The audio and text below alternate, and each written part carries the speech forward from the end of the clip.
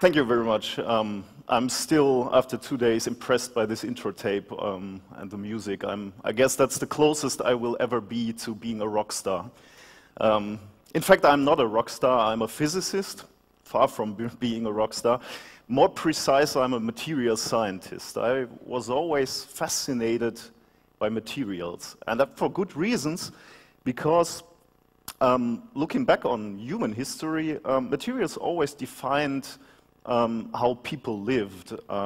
Materials even gave whole time eras their names, like the Stone Age, where people used stones for tools or for weapons.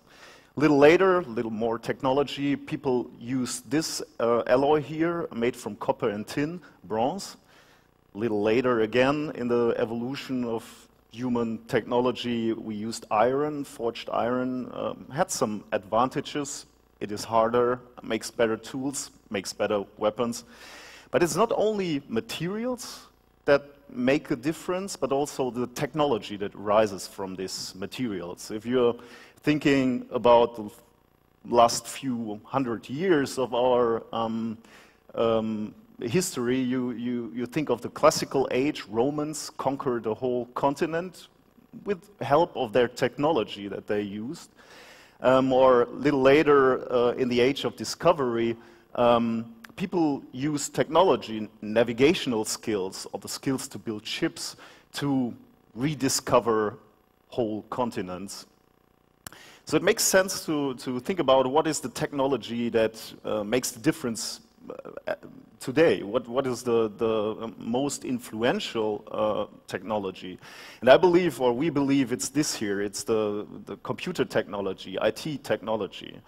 Whoever controls informations, whoever can process informations fastest, will have a strategic advantage in this world right now. So that gives the frame for the presentation I want to give you today. As Mitch already said, I want to talk about a little bit about computers, where we are and where we are going. I want to show you that we are heading into, or we're coming to a point where evolution of computer technology is a little bit stopping, and we are thinking about revolutions now. I'm going to show you why quantum computers might play a role in this revolution.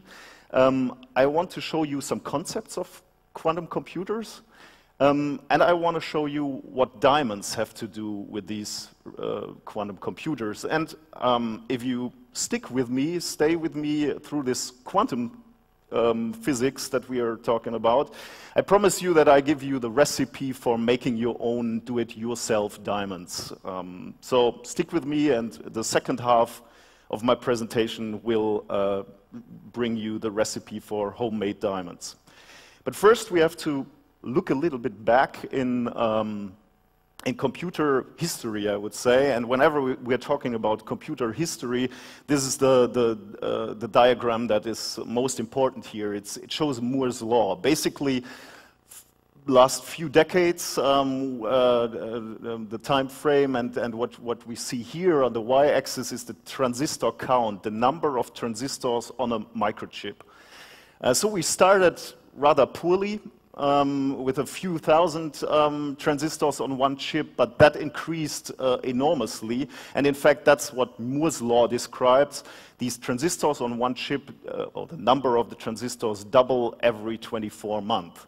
And that's pretty accurate for the whole time that is shown here, up to now. A little different visualization of Moore's law is this here, because the question is, why was that possible to put more and more transistors on a chip? Well, fairly simple, because we made the transistor smaller. And that's shown here. We started with rather large transistors, 10 micrometers large, but we managed to decrease the size of these transistors, and they're much smaller right now. We had an era of simple scaling. We just improved the technology that we had to produce these transistors, and we were able to make them small, so that they just were 100 nanometers, for example. then it got a little bit harder. We needed still scaling, but also innovations, new materials, new ways of packaging of the transistors on a chip to further increase the amount of transistors on such a chip. But if you're looking at this Moore's law diagram and we extrapolate this line that I show you here, you immediately see that we are heading into trouble. The trouble is that physics is, to some point, is dictating the lowest limit that we can reach. And the lowest limit is that I can imagine would be somewhere here, 0.1 nanometer. That's 1 angstrom, and that's roughly the size of 1 atom. It's hard to believe that transistors can get smaller than 1 atom, because at least you need something to be your transistor. So we're at some point getting into trouble where quantum effects will take a place, because we're making them, the transistors so small that we cannot neglect any more quantum effects to take place. So what is that? What kind of quantum effects am I talking about? I want to give you a picture of what I believe these quantum effects are. This is a nice German Autobahn, and as you might know, the nice feature of German Autobahns is you can drive as fast as you like. That's not true. I have some points that in my... anyway, I'm not talking about my driving skills. The good thing is you can drive fast, and that works pretty fine as long as these cars stay on this side of the road and drive in that direction, and these cars stay on that side of the road and drive in this direction. Same is true for microchips. This is a microchip. If the electrons, our charge carriers that we are working with, stay on their lanes in their little tracks, everything is fine. But there is a problem if we are scaling down our transistors and getting into the regime where quantum effects take place. And this is a nice simulation by Jean-Christophe Benoit showing an electron here. This is an electron coming from the left, going to this barrier here, that's basically a wall, and you would expect that it's deflected. And most of the time it's just what happens. It is reflected to the left and would leave the picture again. But if you watch closely here on the right side, there is a faint whitish blob that's passing through the wall and continue to go to the right. And that is what physicists call quantum tunneling. At small scales, at quantum scales, something really strange is happening, and quantum tunneling is one of these strange effects. And we cannot avoid those quantum effects when we're really going to small scales. So the question is, if we cannot avoid quantum mechanics, why don't we use it? Why don't we build a quantum computer right away? And that's the first part of my talk now. We have to talk a little bit about concepts of quantum mechanics, but I will make it, I try to avoid mathematics, let's say. And the second part is we're trying to, I'm trying to show you concepts of quantum computers, how we realize them. So let's jump into quantum mechanics, and remember, if you stick with me, you're getting the recipe for diamonds, so it's worth to stay here. This is what's in all our German minds right now. It's the World Cup in soccer. And the player you see here is Manuel Neuer, our goalkeeper. We have some things in common. He's coming from my home city. We're coming from the same city. He's a little bit younger, and he chose a different career path. But nevertheless, he chose to be soccer player, and no offense taken, but the game he's playing is fairly simple. He needs to know two information. He needs to know where the ball is, and he needs to know where the ball is going. That's all. That's a fairly simple game. this game would be more complicated if we go to quantum soccer, and I'm going to show you quantum soccer now. Very small kind of soccer. Now Manuel Neuer would have to choose what information he wants to have. Either he could choose to know exactly the position of the ball, then he has absolutely no clue where the ball is going. That makes it hard to catch it. Or he can choose to know exactly the velocity of the ball, then he doesn't know where the ball actually is. So you see, quantum soccer is much more complicated than regular soccer. A personal note, maybe, that's why I think it's a little bit unfair that Manuel Neuer is earning millions, and me as a physicist, it's really hard to get a permanent position at a German university. So that's just some critique for our society, but anyway. Okay, let's stay here. We make it more scientific now. We're leaving soccer for today. This is classical physics, just what I was talking before. It's perfectly fine to know the position and the velocity of a particle, of a ball, let's say. It's more complicated if we're talking about small particles, let's say an electron. Now we can know the velocity that this particle has, but then we have no idea where the particle, the electron, is. So that's this, this reddish blob that I drew here. We physicists like diagrams, so usually we draw a diagram describing this here, and it looks like this. This here, x-axis, is the position of the particle, so where it is. Where is the electron? And this here is the probability of the particle, so where can it be found? So it's very likely that it's somewhere here in the middle, but it may be that the particle is more to the right or more to the left. So that's the physicist way of describing it. And physicists even like equations more than diagrams, so that's the Heisenberg uncertainty principle here. It says basically the same. Either you can very exactly know the position or the momentum of the small particle, but both multiplied cannot be better known than this constant here. That's just a number. So you're limited by nature. And that's a really a concept that you have to think about it. This is not a limit because our microscopes or our devices are too bad, and we can maybe in 10 years, 20 years build a better device and simultaneously measure the position and the velocity. That's not the case. This is a principle of nature. This is an intrinsic uncertainty that really is happening, that describes nature on these small scales. But taking this diagram now, we already can explain quantum tunneling. Coming back to this wall I was showing you before, this is the electron coming from the left, and now we take this physicist's approach with this diagram, with a wall, and now you can already see it is, in fact, very likely that the electron is on the left side of the wall and it will be reflected to the other side. But there is a small probability on the right side that the electron is, in fact, already behind the wall. And that is exactly what you see in this simulation here.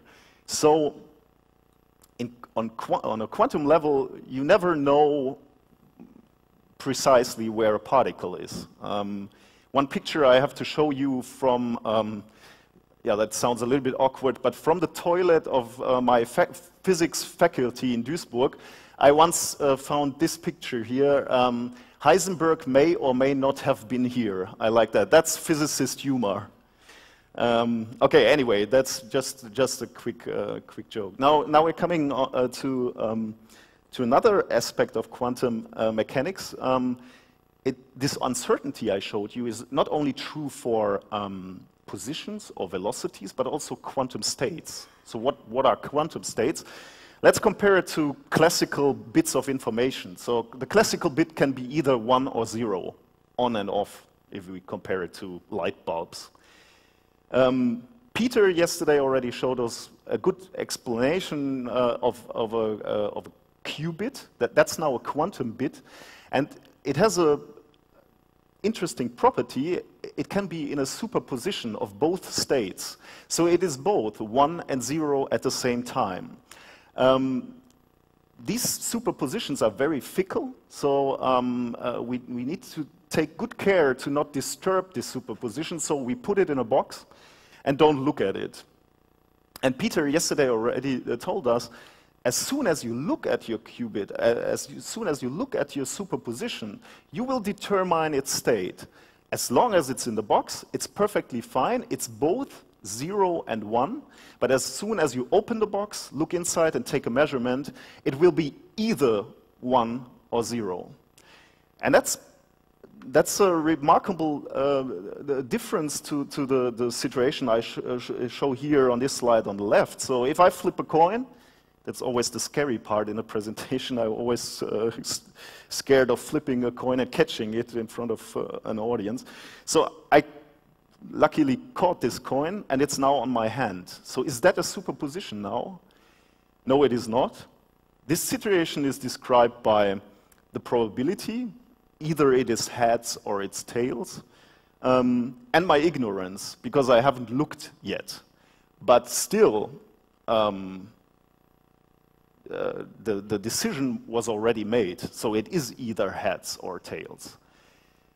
This is not true for our superposition. Saying that again, the superposition, there is no decision made yet. As long as you don't measure, there was no decision made. So that's really a superposition of 1 and 0.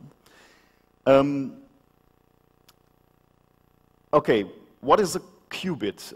Now I was talking about strange things that I call qubit, but what is it? So can we have some of these? Yes, we can, and I show you that.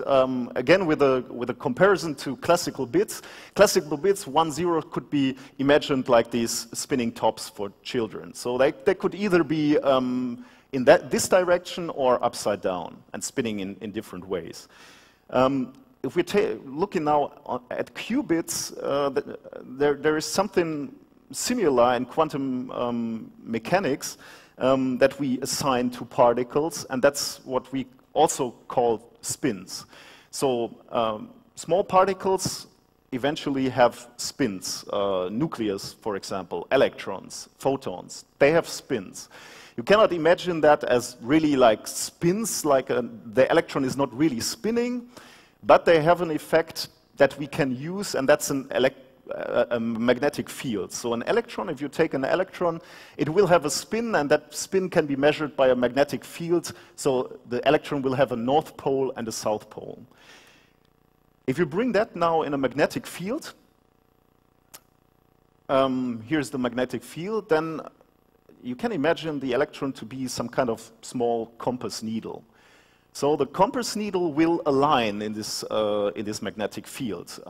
Obviously, the north pole will direct to the south pole of the outside magnetic field. And you also can invest a little bit of energy and twist your little compass needle in the other direction. That will cost you some energy, but you can do that. And please keep this image in mind, because that's what we later need when we build our quantum computer. We will actually twist our little magnetic compass needle in our quantum computers. So we can do that.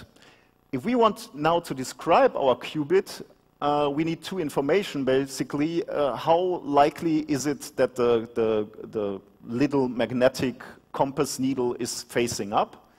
And how likely is it that it's facing down? That's the two informations you need to describe it. That's not very exciting, I would say. It's getting exciting when we use more than one qubit. Again, we're starting with a classical 2-bit system with these spinning tops. And this system, out of 2 bits, can have 4 states. Both spinning tops can be down, one can be up, the other one can be up, or both can be down, up. Was I starting with up? Or anyway, but you get the idea. So 4 states. If you want to describe the system you have to me, you need to give me 2 information. First information is what is the state of the first bit, and what is the state of the other bit. So two informations needed to fully describe the system. It's getting much complicated when we are looking at qubits. There are simple cases, so both qubits facing up, both qubits facing down. But this here, the entangled regime, that's a little bit more complicated. And you need quite some mathematics to explain or fully understand it, but I leave that out. I just try to explain it with my hands. So in that entangled regime, you have one qubit facing up, the other one facing down. And those qubits are perfectly free in whatever direction they want to take. So they can look in any direction they want, not just up and down, but any direction. Perfectly free, perfect freedom, with one exception. If the one qubit is facing in one direction, the other one is facing in the opposite direction. So that's the basic idea. So you see there are more possibilities how the qubits can be, or in what direction the qubits can face. So what you need here to explain this system is you need 4 information. You need this information A, B, C, and D, 4 information for 2 qubits. And it's getting more and more complicated if you have more entangled qubits. It's really getting complicated if you look at this diagram here. This here down, the blue line is the classical bit situation, not getting much more complicated with more bits. But this here, this qubit system gets really complicated, and this is the equation 2 to the power of n. So the more n's qubits you have, the more complicated your system is getting. Or you can formulate it the other way around. The more qubits you have, the more complex the problem is that you want to describe with your entangled qubit system. In fact, if you have 300 entangled qubits, you need more information to describe this system than we have atoms in the universe. So these systems are really getting complicated and have the capability of describing complicated problems. One more thing.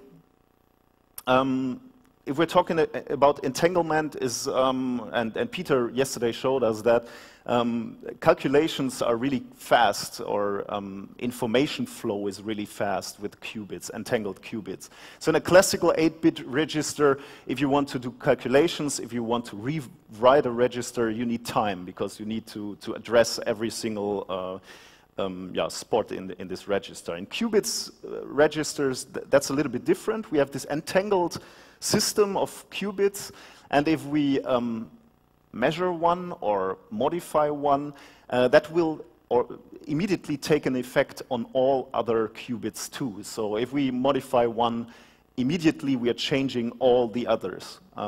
Right? As I told you, they are not independent of each other. So, and yesterday we already heard that you could, even if you have 2 entangled particles, you could take the one and put it in one galaxy, and you have the other one, put it in another galaxy, and they are somehow communicating over those long distances. There was this story that Einstein didn't like this concept at all, because there was no limit of speed, like he was believing, like this upper limit of speed would be the speed of light.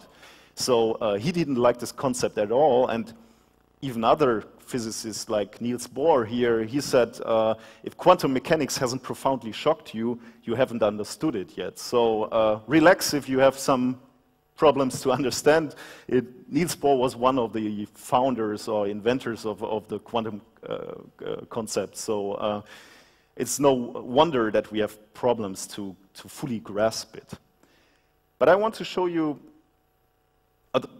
you could ask the question, are quantum computers faster than regular computers? Well, I would say no. They might even be slower, but they have advantages. They have advantages when it comes to complex problems, where you need a lot of calculation steps to get to a result. One of these problems is this here, the traveling salesman problem. Very easy problem.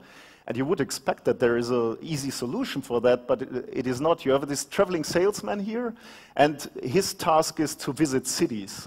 He's supposed to visit all these cities, but every city only once, and he wants to find the shortest way between those cities. This problem is, you see, if you increase the number of cities, there are a lot of possible routes that this guy can take. So if you have 2 cities, there's only 1 route, that's easy. But if you have 5 cities, there are 24 routes that he can take. That's more complicated, but I guess we all could find the easiest and fastest way. But 10 cities, 362,000 possible ways he could take. And even 28 cities, 10 to the power of 28 possible routes that he can take. If you would take a classical computer and test any possible route he can take and compare the length of them to find the best, and that there are more powerful algorithms out there to do it than brute force, but anyway, let's just imagine that you would do it the stupid way and really calculate any possible route. Brute force, classical computer, 10 cities would take you 0.3 milliseconds. Well, that's fair. You're just jumping into your car and calculate the best way and go. 20 cities, 32 years. Well, that's a whole lot of preparation before you can go on to your business trip. 28 cities, older than the universe. Not solvable by classical brute force computing. So this is a problem that's out here. So that's, I mean, that's not some kind of fancy problem. That's an everyday problem that I would expect to be easier to solve. And another problem, by the way, is cryptography. Yesterday we heard a whole talk about that, but just telling you our cryptography is based on a method where we use prime numbers, or is based on the fact that if you're multiplying prime numbers is really easy. Everybody in elementary school actually could do it, at least with a pocket calculator. But if I would ask you, what are the prime numbers that if you multiply them, give this number, that's increasingly hard. And it's even getting more harder when you increase the size of the number. So usually we take 1024-bit numbers, and that would take us some years, some 1,000 years to find the prime numbers. And that's what our cryptography right now is based on. Quantum computer, because I told you needs less steps to calculate these kind of problems, would do that faster in minutes. And that, of course, is some kind of danger for our whole security systems. Okay, we skipped that, but coming here, I want to show you now what do we now see what we need. If we want to build the quantum computers, what we need is qubits. They need to be trapped because we want to keep them in place so that we can work with them. They need to be detectable. We need to get, it has to be possible to get access to them. And we want long coherence times. That's something that we yesterday already heard about, those superpositions, and I said that they're really fickle, so slightest disturbance will lead to a collapsing of them. So we need them to have long coherence times so that they keep their superposition for a long time. So how is that possible?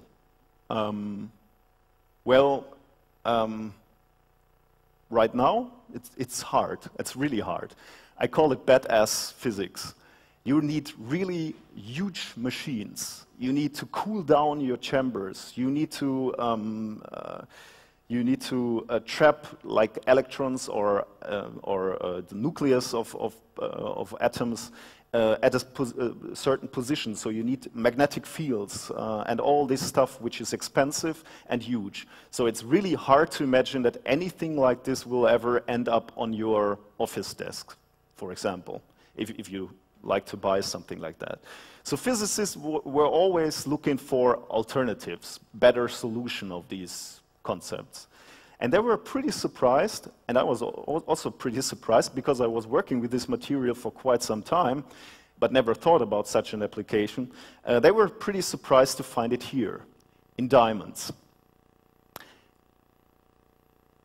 Fairly regular single crystal diamonds. Although with some modifications, and I like this quote here from a physicist again, Colin Humphreys. He said, crystals are like people. It is the defects in them which tend to make them interesting. And that's what we are looking here today. We are looking at perfect crystals with some defects, but defects just like we want them to be. And to be more precise, we're talking about defects that we call NV centers. Why are they called NV centers? Well, this here is the perfect diamond crystal. And now we're bringing in some modification. This here is a nitrogen atom on one specific position in our crystal. And right in on the next, I haven't said, that's carbon here. Diamond is made out of carbon, so these are all carbon atoms. This is nitrogen, and the next neighbor is a vacancy, so there is one atom missing. So if you have this kind of defect, specific defect, a nitrogen next to a vacancy in a diamond crystal, you have something which is pretty neat for us to work with, because this is a trap for electrons. You remember, electrons have a spin. Electrons could be our qubits. So we have a trap here where we can trap in a diamond crystal an electron. And electrons have a long coherence time in diamond. Why is that? Because diamond is made of carbon, very light element, but the bonds between those carbon atoms are very, very strong.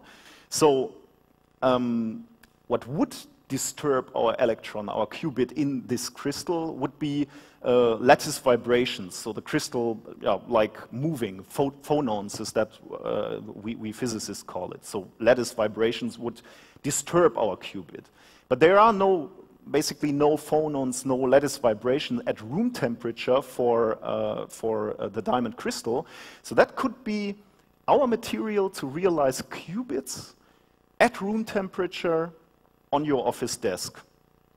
But we said something else. We need not only the qubits, but we need also to make them detectable. So how can we detect our qubits in a diamond lattice? Well, we do what physicists usually do. We shine light on it. We shoot with a laser on it. And what you see then is we have some kind of light coming back. And this light can be detected with spectrometers, or with spectrometers. And what you see here are single NV centers in our diamond. So now we have an information. We get a light coming from these NV centers, and that's the information, or that's our way to detect our NV centers. Now, coming back to everything I told you about quantum mechanics, you remember we have this spin in our qubits, and we want to put them in one direction or in the other one to make it a 1 or a 0 or a superposition. Show you now how we do this in diamond. So this is the electron on the ground state. What happens, and maybe you remember that from your physics class in school or college, if we shine light on it, it will get excited. It jumps up on an excited energy level, and eventually it will jump down and will give off this energy that I was talking about, this fluorescence light here. So we will detect this light, and this is our our 1. Now we change we do the same experiment, but we change it a little bit. We start again with the electron on the ground state, but now we give it a small notch by microwaves, a small bump of energy. What happens here is then we lift it a little bit energy-wise. In fact, we turn its spin by that. You remember this compass needle in a magnetic field that I was talking about?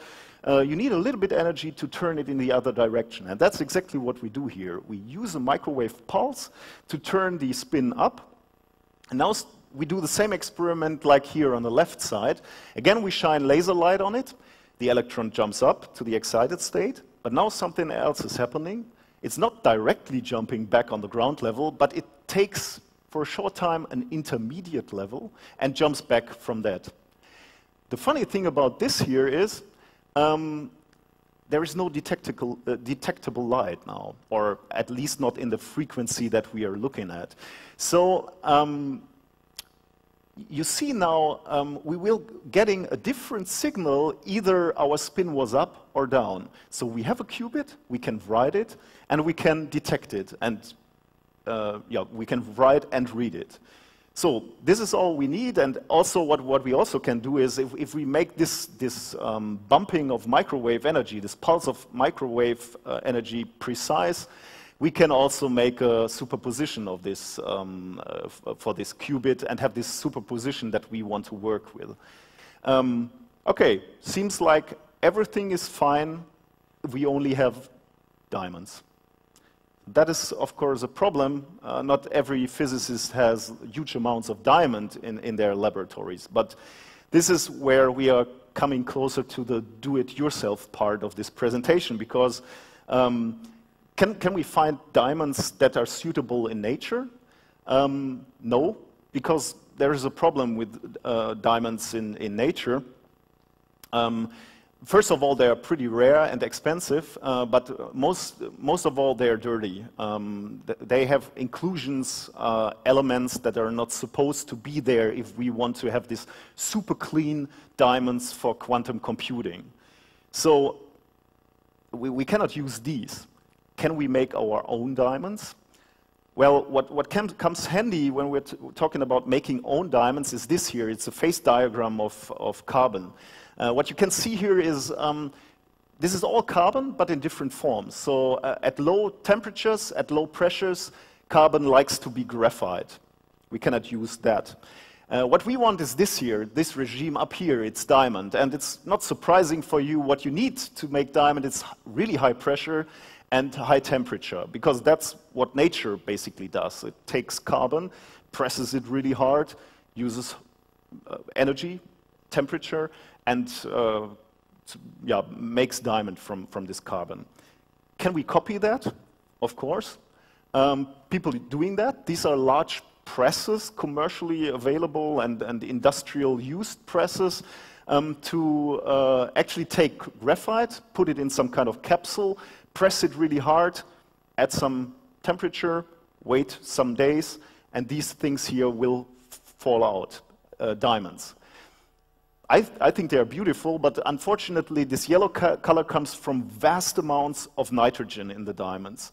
And although we want to have nitrogen for our qubits in the diamond, we don't want so much nitrogen in the diamond, because if you have so much diamond, the qubits will interfere with each other, and you will never be able to use this as a quantum computer.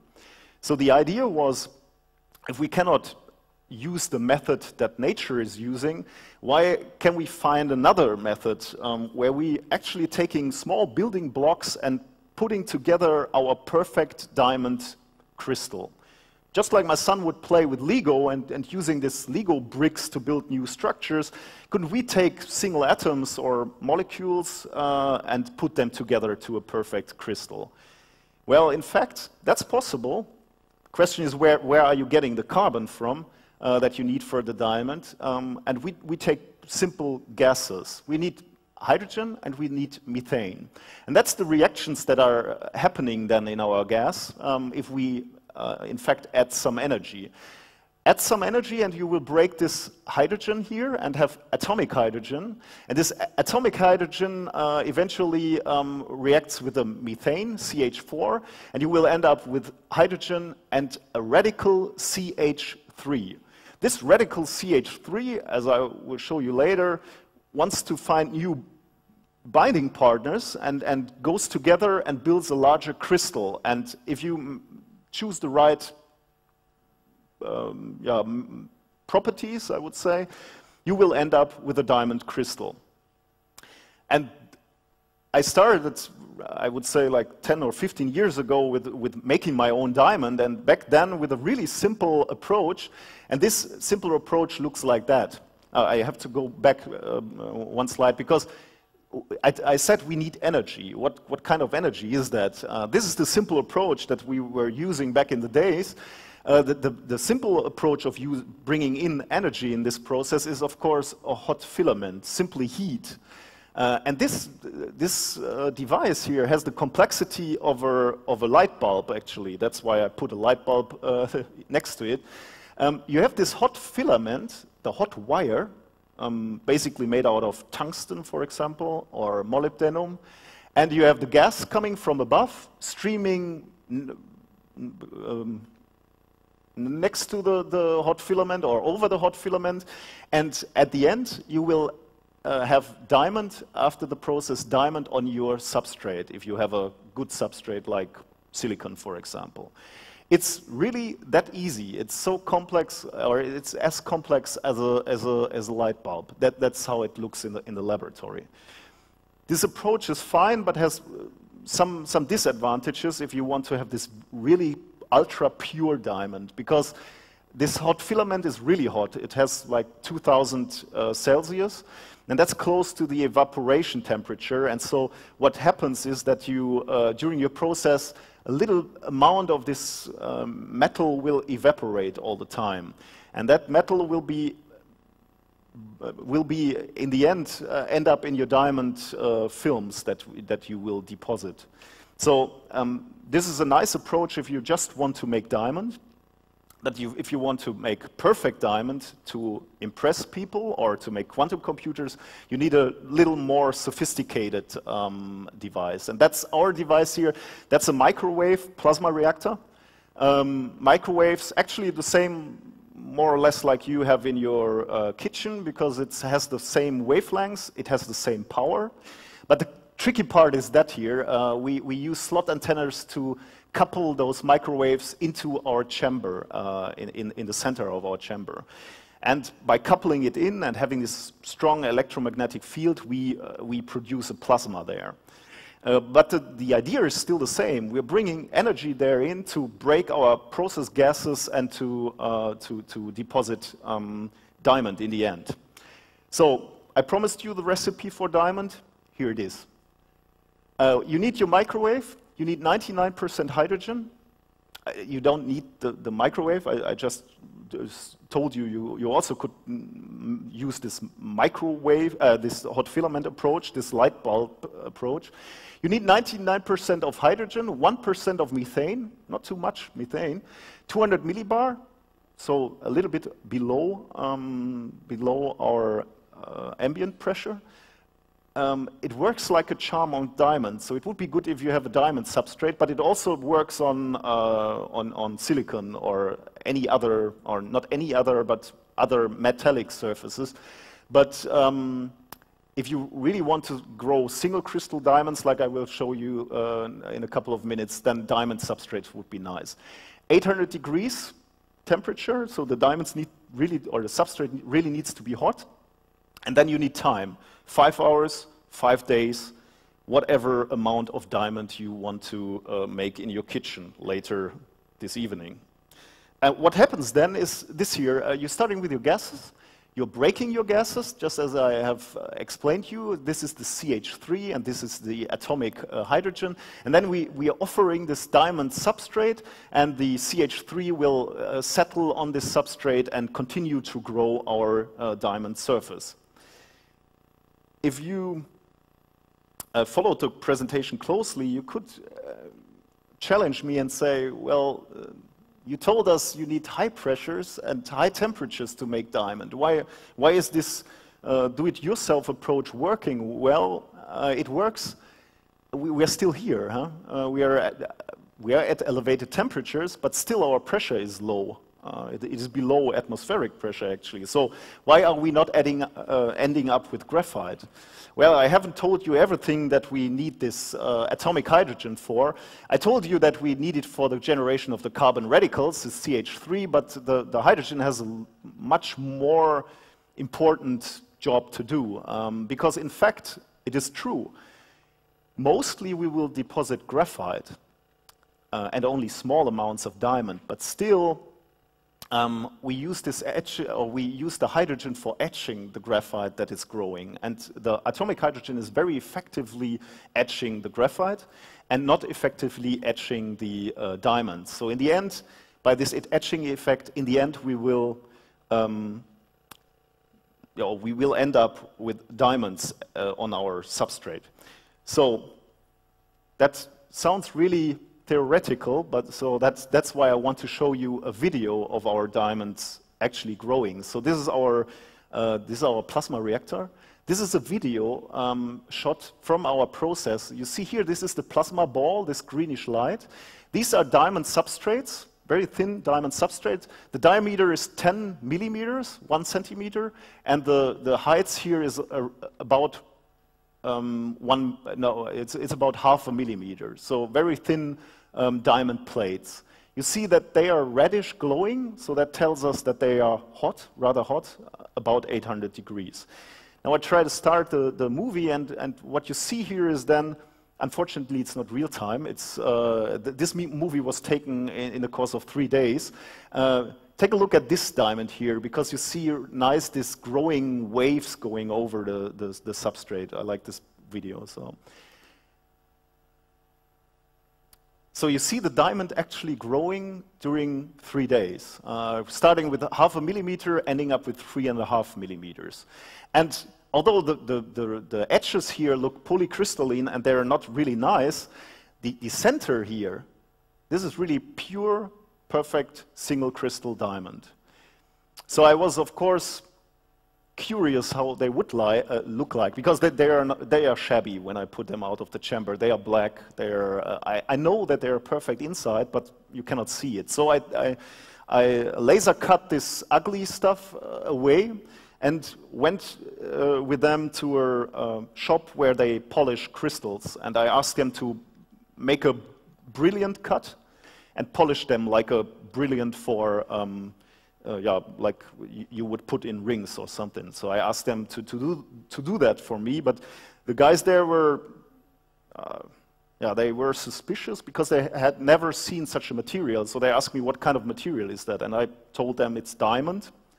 They still were suspicious because natural diamond also looked different. So they asked me where I have it from. So I said, I made it by myself. So that didn't help establishing a good... anyway, they were suspicious, but I found people to polish these stones, and they look beautiful. These are homemade, do-it-yourself diamond crystals, half a carat. I would say it's like 5 millimeters diameter, so they are really perfect. And talking about do-it-yourself and hacking, I used them. I was hacking my own wedding, actually, because this is a necklace my wife was wearing during our wedding, wearing a necklace with self-made diamonds. So whoever said that physicists cannot be romantic? So anyway, okay, we can make perfect diamonds, but we don't want to have perfect diamonds as long as you're not trying to make weddings. This is the perfect crystal, diamond crystal we were starting with, but remember I told you we need to get these NV centers in there. How are we doing that? Okay, we're taking our perfect diamond crystal, and then we're taking our ion guns. And I love this moment in the presentation every time, because especially if you're talking in front of kids, they're really impressed that physicists have something like ion guns. So we're taking our ion gun, and we're shooting nitrogen ions on our perfect crystal. What happens then is these ions, these nitrogen ions, are implanted in our perfect crystal, and also you will have some kind of defects, vacancies, and then we make some kind of temperature treatment. We just heat up the crystal to 700 degrees, and those defects, the nitrogen and the vacancy, will meet by itself without doing anything except adding energy, temperature. This is one way of doing it, and the other way of doing it is we are growing diamonds. I just explained to you how we're doing that. And at one point, eventually, we add to the growing process. I told you we are using hydrogen and methane, but at one point, we add a small amount of nitrogen and continue to grow. And in the end, we will have a crystal with a small layer of nitrogen inclusions in our crystal. And then we take our electron gun, we also have something like that, and shooting on our crystal. And with electron guns, you can bring in vacancies in our crystal. And then again, this temperature process, healing of crystal, and nitrogen atoms will find the vacancies, and we have our nice nitrogen vacancy centers that we can use for quantum computers. And people actually did that. This is my, I guess, final slide. People did that. We are at really early stages of realizing these concepts of quantum computers with diamonds. But in April 2012, I'm sparing you the details, but there was a 2-qubit diamond quantum computer running, and it was proved that they could actually make calculations with that. In fact, decoding a current code cryptography would take us 4,000 qubits. We are a little bit away from that, but still, we're starting to work on these really new concepts and strange concepts. And I personally find it really fascinating that starting with these strange concepts of quantum computers, we can actually realize devices from that. And people are interested in that. As you see here, 2014, Edward Snowden had a document stating that the NSA runs an 80 million research, I like the name of it, they have cool names for their projects, penetrating hard targets, to develop a quantum computer. So people are starting to, they see the potential in these kind of applications, so people starting to work on them. I want to finish with one quote. We are going back. We started in the early history of human mankind, and we are going back some 1,000 years, 2,000 years basically. This guy here, Plinius Secundus, he was making some kind of top 10 list of the most precious materials at that time, 2,000 years ago. In this top 10 list, there are some materials that we would expect. There's gold in there, there's silver in there.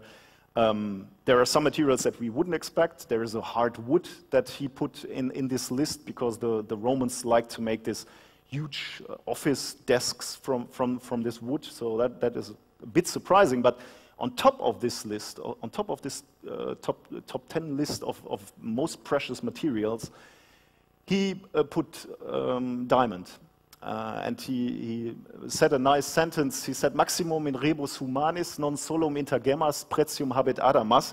I tried to translate it. My Latin is long ago, but if you translate it, it's something like the highest in all human affairs, not only in gemstones, that is the diamond. So, and with that thought, I want to finish my presentation. I like the idea that 2,000 years ago, diamond was the material of choice. 2,000 years later, in a really high-tech application, again, we are looking at diamond as the potential material. Thank you very much.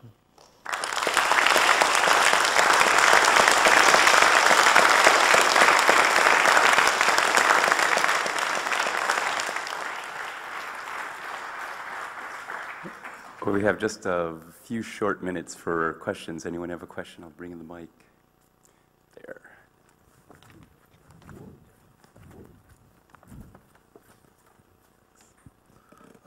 Do you expect a price revolution for diamonds? The question is if the price is dropping, if everybody is able to make their own diamonds, or? Yes. Of course, that is the biggest fear of anybody who is dealing with diamonds, with natural diamonds right now. And people don't like it at all that scientists are starting to grow their own diamonds. They are pretty scared, actually. They are fighting a fierce battle to distinguish between laboratory-made diamonds and natural diamonds. So they try to investigate if they can see either they're coming from a laboratory or from a dark mine in Africa. Sorry, I didn't quite understand why a quantum computer would need less steps. Why it needs less steps because actually because it can calculate in parallel. So the concepts of quantum computers, I spared them actually a little bit here to not fully extend my time. But the basic idea is that a lot of calculation is done parallel and not sequential. So that's in short, basically. How hard exactly is it to actually make diamonds with a microwave oven and some DIY vacuum pump equipment? And why don't we have a diamond making machine in the foyer right now? Yeah, maybe I was actually thinking. So I wouldn't advise people start using or producing diamonds tonight in their kitchen and start experimenting with hydrogen in their kitchen. So please don't do that, or at least don't mention my name. But I mean, this microwave plasma source is quite fancy. But this approach with the hot wire, this older solution, by the way, that was invented in the I think 70s or even 60s. We could. Or you could easily do something like that. You need some kind of power supplies, you need gas and a vacuum pump, and you can make diamonds. But of course, we're not making single crystal diamonds then, but more like polycrystalline diamond surfaces. So, but still, you could make diamonds, yeah. And can we use a normal 2.4 gigahertz magnetron for microwave oven? Yeah, you can. The generator would be fine, but you need the tricky part is the resonator, where you have the slot antennas and you couple this, you have the specific mode to couple the microwaves in and have this high electrical field in the middle of your plasma chamber. The generator is fine, would be fine, yeah. But yeah, you need some tricky adjustments to couple it inside your vacuum chamber. But frequency and power is the same like what you have in your kitchen, yeah? So I'm sorry we're out of time now, but thanks for that talk. Yeah, thank you. And,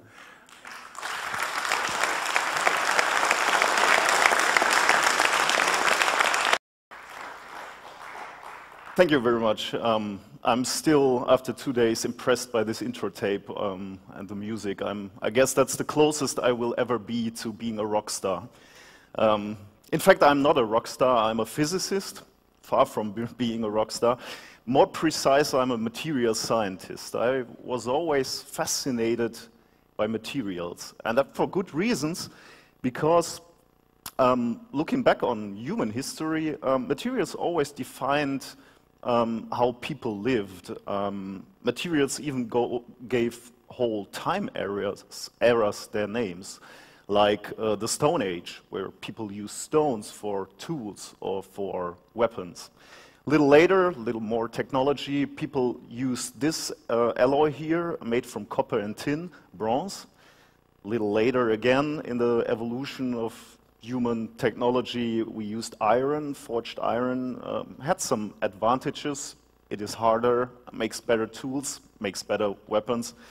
But it's not only materials that make a difference, but also the technology that rises from these materials. If you're thinking about the last few hundred years of our history, you think of the classical age. Romans conquered the whole continent with help of their technology that they used. Or a little later, in the age of discovery, people use technology, navigational skills, or the skills to build ships, to rediscover computer history, I would say. And whenever we're talking about computer history, this is the diagram that is most important here. It shows Moore's law. Basically, last few decades, the time frame and what we see here on the y-axis is the transistor count, the number of transistors on a microchip. So we started rather poorly. with a few thousand transistors on one chip, but that increased enormously. And in fact, that's what Moore's law describes. These transistors on one chip, or the number of the transistors, double every 24 months. And that's pretty accurate for the whole time that is shown here, up to now. A little different visualization of Moore's law is this here, because the question is, why was that possible to put more and more transistors on a chip? Well, fairly simple, because we made the transistor smaller. And that's shown here. We started with rather large transistors, 10 micrometers large, but we managed to decrease the size of these transistors, and they're much smaller right now. We had an era of simple scaling. We just improved the technology that we had to produce these transistors, and we were able to make them small so that they just were 100 nanometers, for example. Then it got a little bit harder. We needed still scaling, but also innovation. The good thing is you can drive fast, and that works pretty fine as long as these cars stay on this side of the road and drive in that direction, and these cars stay on that side of the road and drive in this direction. Same is true for microchips. This is a microchip. If the electrons, our charge carriers that we are working with, stay on their lanes in their little tracks, everything is fine. But there is a problem if we are scaling down our transistors and getting into the regime where quantum effects take place. And this is a nice simulation by Jean-Christophe Benoit showing an electron here. This is an electron coming from the left, going to this barrier here, that's basically a wall, and you would expect that it's deflected. And most of the time it's just what happens. It is reflected to the left and would leave the picture again. But if you watch closely here on the right side, there is a faint whitish blob that's passing through the wall and continue to go to the right. And that is what physicists call quantum tunneling. At small scales, at quantum scales, something really strange is happening, and quantum tunneling is one of these strange effects. And we cannot avoid those quantum effects when we're really going to small scales. So the question is, if we cannot avoid quantum mechanics, why don't we use it? Why don't we build a quantum computer right away? New materials, new ways of packaging of the transistors on a chip to further increase the amount of transistors on such a chip.